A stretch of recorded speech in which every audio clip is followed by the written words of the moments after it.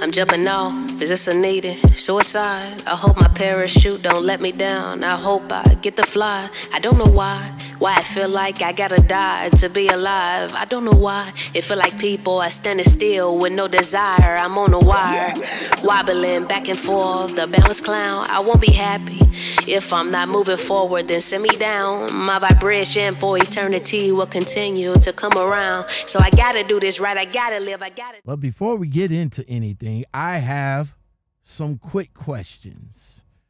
Sure. It'll be like some stretches and stuff like that. I don't think I want to use these. I think I want to use the ones I already got. Let me see. Hold on. Here we go. Booyah. All right. So let's go ahead and jump right into it. All right. So what is the one thing about trucking orientations you don't like? I'm not in my routine yet. I have a kind of a bad memory, so repetition is really important to me. So I need repetition, and as soon as I'm not in the groove yet of what they want me to do, their expectations, and I really don't like meeting new people. Oh man, okay. Are you now? Let me ask you something. Are you talking to me through your headset because you're breaking up? If you are, I am. Want me to take it off? Yeah. All right, let's try this. Hold on. Ooh, hey, Hold on. lady trucker. Hold up. All right, there you go. There you go. There you go. It sounds. Do video. All right, that sounds much better. Can you hear me still? Yep, I can hear you. We'll Okay. take this off. Yeah, that sounds much better. All right. Okay. So you say you don't like people? You don't like meeting new people? That's why you don't like the orientation? Well, sort of, kind of. Like, I like quality, not quantity. I guess I keep my circle pretty small and just meeting different people. I work a lot. Like, I work 12, 13, 14 hours a day. So I see my customers, some LTL, but it's like, hello, goodbye, sign the paper, I'm out. So I get a lot of windshield time too. So I kind of like my solitude. Okay. All right. Which one of these fuel stations you rock out with? Love's, TA, Petro, Pilot, or Flying J? I always like TA, but there are no TAs where I drive. Where do you drive? Oh, I'm up between Wenatchee, Washington, and Canada. All right, so you in Washington State? Yeah. Yeah, I'm in Central Washington, and I just deliver straight up. Don't mess with Washington over there, man. You know what? I drove all the states except for Nevada, Washington, Utah, Montana, and North Dakota. Yeah. I think those are the ones that I haven't hit yet. What about yourself? Which are the states that you hit or haven't hit yet? I hit them all but Maine. Oh, so how do you feel about the Northeast? I'm from Pennsylvania. So I was born and raised in Pennsylvania. I moved out here about 4 years ago to Washington State, and I don't want to go back because there's a really big difference in people. Like, over here, people are more genuine. They're more courteous.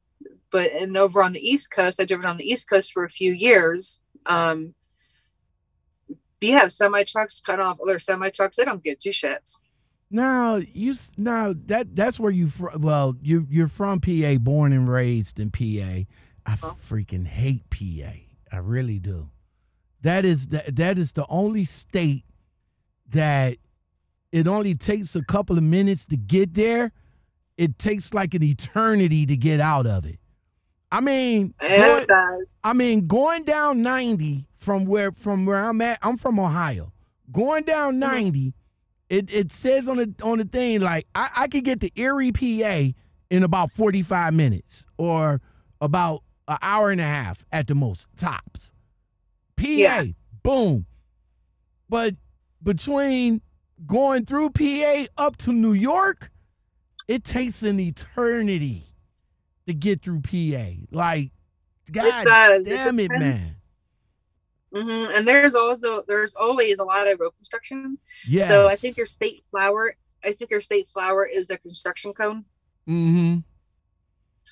It's unbelievably crazy. I went to Philadelphia just last week.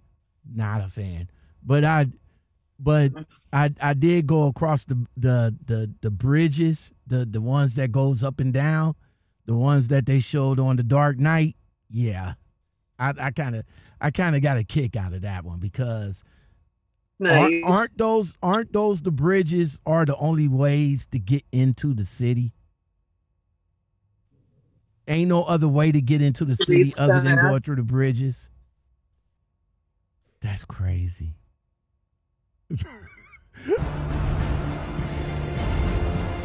Prepare a convoy. We must secure the bomb. That's crazy. It's like I'm getting anxiety thinking about that. Have you now? How long has it been before you left Philadelphia for Washington?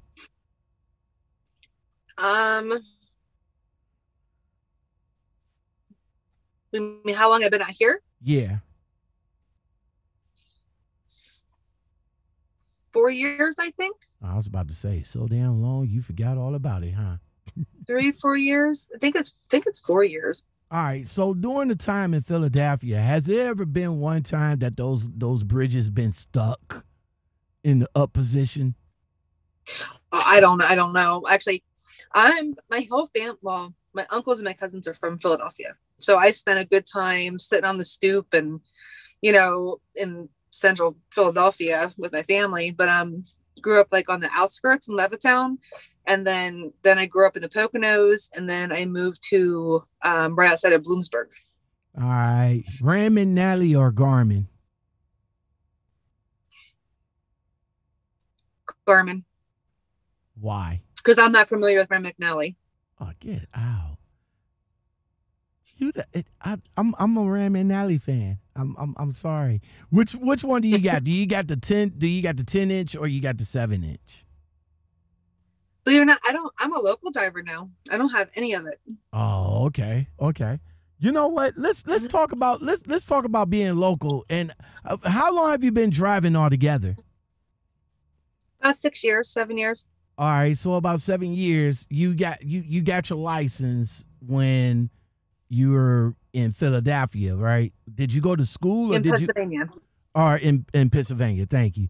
You went to school or you went to trucking school to get your license? Like a trucking school. I went to a school. It's a college in Tannersville, Pennsylvania, and I can't remember the name of it for the life of me. What you was doing before you got into trucking? I read a little bit about of your bio, and you have an amazing story. So what you was doing before trucking? I was a school bus driver. I transport handicapped kids. I did that for 9 years until I had this one girl who she was 21 years old, because they can go to school a bit longer, handicapped kids. Mm-hmm. So, and she's a lot bigger than me too. She jumped out my exit door on me 3 times in 1 year. And then I had a monitor too, but my monitor was older. Mm-hmm. And she was 62, in her early 60s. And this girl was very, very big and the monitor was little. So I was complaining to my dispatcher. She told me basically shut the fuck up and do my job. Oh, jeez. Ain't this the one that ain't this the same one that jumped out the back door? Yeah, that's what I was saying. She jumped out my exit door 3 times on me. Now, she was this type of kid that just had mental problems, or what was going on with that? She was oh gosh, she was a poor girl. She was heavily abused by her mom. She had mental problems to begin with, but her own mom molested her. Oh my God. So I dealt with a lot of kids like that who were molested, who have a lot of setbacks in life. Yeah. So it was fulfilling, and I really do miss it, but that kind of killed me, because she could have died. Hold on. There we go. Oh my God. I mean, how I heard plenty of stories of kids or like females getting molested by their fathers, but never have I heard. Never by their mom. I never heard nothing by the moms, man. Like, yeah. Wow. I mean, did the school or did the company that you drove for knew of her background and her mental aspect? Yep. Yes, they did. And you went and told them, and they just told you, forget about it. Just do your job. Basically, yeah. Shut up and do my job. So because there was nothing that they could do else. They tried all kinds of stuff to keep her in her seat, and she was twice the size of me. Why not just get her off the bus? Was there a way to get her off the bus? Mm-mm.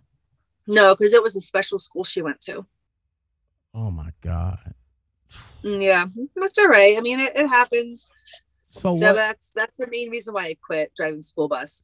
Did you know did you know anything else of the young lady's background? Like, did they take her away from her mother, or they did? Did her mother get in any trouble? She had to get into some type of trouble for that. I don't know. It's all like HIPAA law, so I really don't much. Man, that's all I was in there was like, yeah, this like just what I said. Man, that's crazy. I never heard of that. Mm-hmm. I heard of the father. Yeah. Yeah. But the mother? Oh my God. That's wow. So you decided to you decided to get up. Yeah, my heart. You decided to get out of that out of the bus field, and that's when you decided to get into trucks. Why did you choose trucking as a career to get into next? Well, when I stopped driving the school bus, I went to the American Red Cross, and I took a huge pay cut, and I was driving you ever see the blood buses? Yeah. Like the mobile buses where I drove them. I stepped up, I drove them, I unloaded them. That was really hard work.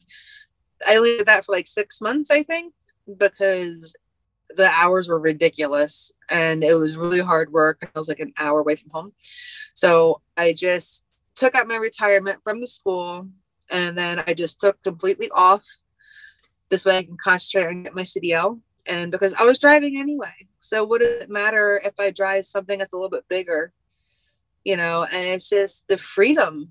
The freedom's amazing. People don't understand all the window time you get. Mm-hmm. You have a lot of time to think about your life and think about things that's happened and kind of like put them in order, for yourself.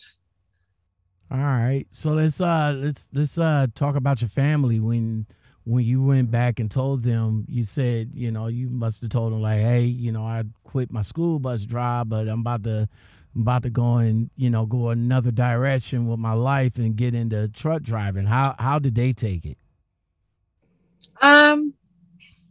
They said I fit the bill pretty damn good.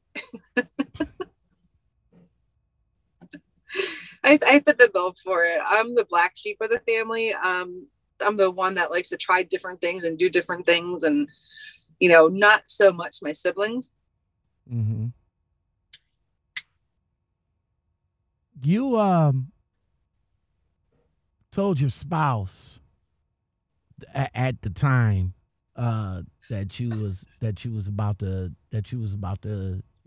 get into truck driving, but you had an issue here that that involved the sheriff's department coming out to remove you from the house. Elaborate on that for a little. Well, when my ex-husband's father, my ex-father-in-law, passed away just of a random massive heart attack. I guess my ex didn't know how to grieve. I have no clue. He was an alcoholic anyway.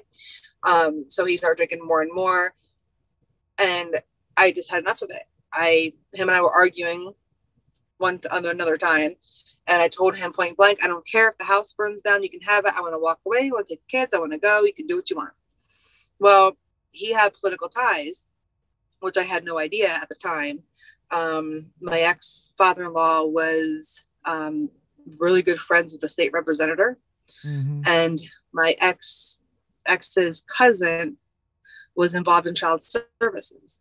Okay. So when my ex went to the courts and said she threatened to burn the house down, that's not what I said. I said, I don't care if the house burns. You can have it. Just I want to fucking walk away. I want my peace of mind. They manipulated your words. He did. Yeah. He was drunk when him and I were arguing. So whatever. So I had the sheriff's department come and remove me because he went to the courts and said what he said. But he also said in the paperwork that, like, I dyed my hair, I got contacts, and I got my nails done. And he thought I was fucking batshit crazy because I got those things done.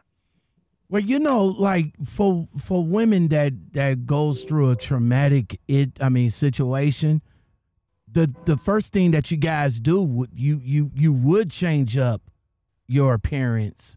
You would, you know, you would, you know, if your hair was long, you cut your hair. If your nails was black, you paint them blue. You know, yeah. And you know, you didn't wear makeup. Now you wear makeup. You trying to present. You working on yourself to make yourself better. And to a guy, that's to a guy, I think that's, you know, he's afraid of change. Like, he was more afraid of losing me than anything. That's what I think. A lot of other people have said that too. He was more afraid of losing me. But if he would have stayed off the alcohol, and it wasn't hard liquor, really, it was mainly beer, but that I know of. But he just changed into a different person. Yeah, drugs, and I had enough of it. Drugs would definitely do that. You know, yeah, you know, drugs, alcohol, yeah. Drugs and alcohol definitely will make a good person turn insane. Well, that's like a lot of people, you know, whoever's going to listen to this, you might, besides like keep on drinking and whatever, you might want to think about the person you turn into when you're doing that, and what you're doing to your significant other or your children. Now now for a time you did stay away from them, right? For those 3 weeks I was kicked out of the house, but we had court, and of course he got custody of the kids because he had ample time to manipulate the kids. So it's kind of hard to talk about a little bit, but I came back to the house because I wanted to be with my kids. Definitely. What was and if you don't want to talk about it, that's fine. That's fine. If well, but you know what though, it's okay. Like, it still bothers me, but it is what it is. Like, I don't have no tissues in here either, but I have my sleeve. I'll sit there and tell people, let me say this. You cannot be a good parent or a good person in a toxic relationship. So what the fuck are you people doing? Get out. Get out. Go do what you need to do to get yourself out of it. Because I waited too long. And honestly, you know, you did it. You did it for the kids. But let me ask you this. I know doing it for the kids is like the biggest sin, especially from a female that's in a toxic relationship. You come and say, yo, I stayed in it with my kids, but I'm just gonna say, if it's that bad, even for the kids, you gotta get out, because you gotta look out Yeah. for you. You know. Well, it's true. And then if I could rewind time, I would so love to, have a redo, not of like having kids with somebody different, because I wouldn't have my kids. It's just, I wish I would have left when I had the opportunity and started my life and went into trucking a lot sooner. Now, there's so many things out there that could help you get out of, the situation you're in, whether you're a man, you're a woman, it doesn't matter if you're a dad, if you're a mom. Exactly. Don't be in a toxic relationship. Exactly. Now you move back, you move back home, and it pretty much got worse instead of better. He started demanding more of you. He started demanding more of you, and at this point, you thought that doing that was your job. How was you able to turn yourself off in being intimate with him? It was like a switch. I just went numb, completely freaking numb. Like, he had custody of the kids, and it was my house. I owned the house. His name, we were married, but his name wasn't on it. So considering he, written that down in the protection against abuse, whatever, and he got custody of the kids, like, I had no choice.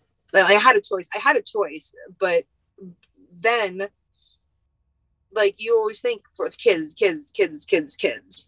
like, if I didn't have sex with them, I was to leave and not come back.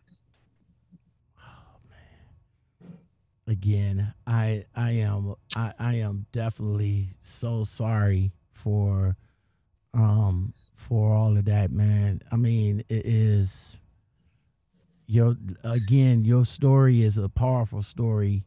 And I am glad that, you're here to share it with me and to share it with everybody else that might have been in your predicament. But down the line, there was a silver lining, and that silver lining was trucking. So it really was. But I'll say this too, because I gotta get rolling in a couple minutes. But for the people who are in that not very good relationship, everything I went through for my kids wasn't fucking worth it. Not worth it. Because now, like, they really don't talk to me. Do you know what I mean? So I went through everything I did for them for nothing. So you have to do what's good for you, not what's good for everybody else. That's what I got out of that. Exactly. Candace, like I said, but you good now though. Like I said, trucking saved your life. So it did save my life. You got into trucking.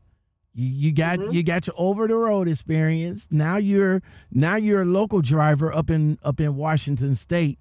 How has your relationship? How's your relationship now? Like, you with my husband now? Oh, you married now? Oh, you married again? Yeah, I remarried. Oh, yeah. Okay. All right. All right. So how's your relationship now? It's good. I have a much better relationship. My husband Mike now he'll do anything for me, that if because he knows I bust my ass. Like, I move anywhere between 10 to 20,000 pounds of freight a day. Mm-hmm. So and he does the same thing. With my company I work longer hours, so he's a good husband. All right, that's what's up. Where did you guys meet? Y'all both truck drivers. Y'all met at a fuel stop. Where did y'all meet at? Facebook. Facebook. God damn it, man. Facebook. We were talking. Facebook dating or a Facebook group? No, we had a mutual friend, and me and my friend Shannon were just having a conversation on ourselves, and then he chimed in, and I guess he asked her, like, who is this? And she told him, this truck driver and stuff like that. He's like, really? And then he friend requested me. And before I accepted it, I called up my friend Shannon and I said, who is this asshole? Y'all ladies coming with the rawness, man. I was like, who is this? So I said I accepted it. We just talked for the longest time because he lived in Texas. Oh, okay. And then after I left my ex, he came up a couple months later, and he just kept on coming up to the Northeast. And I thought he was fucking crazy, because who would come up to the Northeast for anybody? Hey, that long distance love works. It worked. That long distance love works. But now you're a local driver. Now, you know, a lot of guys out here, you know, that don't like local driving. They said there ain't no money in local driving. What do you got to say to debunk that? They're probably fucking lazy. Because I work anywhere from 10 to 16 hours a day, and I bring home, well, every 2 weeks I get paid, but I'll bring home well over $3,000 every 2 weeks after taxes, after Uncle Sam takes his gives me his licking. So I say local is work. So it's hard. And I'll say you get more quality of sleep driving over the road. You get 100%, because by the time I go home tonight and by the time I get home, it's going to be 8:30, 9 o'clock. And then I'm up at 5:30. That sounds, and then I go to work, and it sounds like my time. It's the time I get up around 4 o'clock in the morning. It's not, well, you're 3 hours away, right? So it's 9 o'clock my time. It's 6 o'clock your time right now, right? Yep, 6:16. All right. And I know that you got to get back going. So definitely, Candace, thank you very much for coming on to the show and sharing your experience with us. You know what I'm saying? Thanks. Shout out to this lady for being a strong lady to get to know your worth, to get up out of the relationship. How I know it was heartbreaking that your kids now. Let me ask you this: how is your relationship with your kids now? Almost non-existent. Yeah, they don't really like who I'm with now. And, you know, their dad said whatever he did to them. I wasn't there. I wasn't a fly on the wall. I went to visit them, not this past winter, but the winter before. And it was actually right when the coronavirus started hitting. I went to Pennsylvania right before we heard about it, like a week before we heard about it. And my daughter didn't want to see me. And then my son, which I love him, but I love both my children. But, you know, his whole thing was, Mom, it wasn't really planned. I planned it within a week. And he said, Mom, you know, you really need to plan this out better so I can, you know, schedule you in and spend time with you. And meanwhile, like, he was more concerned about his dad, was really upset I was back in town, right, to visit or whatever. He was more concerned about his dad's mental well-being. And that's some shady fucking shit to do to your kid. And I guess it was just going down and down and down. As far as it did. I see my son twice, and I'm happy I see him twice. I'm thrilled, you know, but I'm staying out of the picture. I'm there for them. But I'm not going to play the tug of war games parents do. You know, when I went to visit, I got a good glimpse of what it would be like if I fought for the kids to be in their life. They're older. They're adults. So they're adults. Again, they're not little kids. Again, you got to look out for yourself now. So they're adults. They got their own lives to live. Now it's time for moms to get, you know, to be happy, because I mean, 20 years, right? I mean, if I'm reading 20 years, right, of just a toxic relationship, You know, he it was for the most part, there was some good times. Then it wasn't all bad, but a lot of it was bad. Regardless, either screaming and yelling, or him coming home drunk, or wherever the case may be. That's okay. When you got into trucking, your husband accused you of being a lesbian because you was driving a semi truck. How did that make you? Yeah. How did that make you feel when he accused you of that? Well, he accused me of that because I didn't want to have sex with him. So I didn't want to have sex with them, and I drive trucks, so therefore I had to be a lesbian. Mm. So, I mean, when you sit there, like, I remember he did do one thing for me. He built a really pretty garden for me. And I remember I was in the garden. He came up to, and his brother is gay. So his brother's a big guy. And my ex-husband was homophobic, I guess you would say. And then he came up to me, and I gained a little bit of weight. Like, I'm not skinny, I'm fluffy, but gained a little bit of weight from driving truck. You know how that goes. And then he walked up to me, he goes, you and my brother have something in common. You both suck dick and you both are fat. Wow. Wow. Yeah. So wow. Yeah. So why would I want to have sex with somebody who sits there and says me and his brother have something in common? We both suck dick and you're both fat. Wow. That's painful right there. That's man. Fucking ballsy. That's painful. That's wow. It's yeah. So I mean, it was time. It was time to leave. Shout out to you, man. I mean, you had to. I'm just glad everything worked out for you. You was able to find a man that cares for you and treat you for the woman that you are. Shout out to your husband. Yeah. Just he helped me through a lot, and he did. He's a good man. He can be an asshole, and I can be a bitch once in a while, but no one's perfect, right? I agree, man. I agree.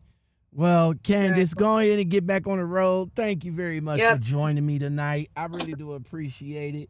And that's going to do it for the Lockoutmen podcast show, everybody.